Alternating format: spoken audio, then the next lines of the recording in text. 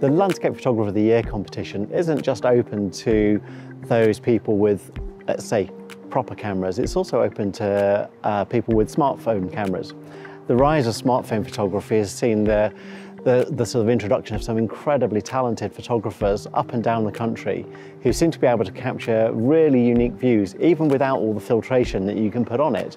Because of its size and ease of use, the smartphone's with us wherever we go. It's probably the most popular camera in the country at the moment. And that means it's always to hand. On your commute, on the school run, out walking the dog, you can capture great photography anywhere, especially if you've got the camera in your pocket. So if you, like me, are very keen on one of these, then get your entries in.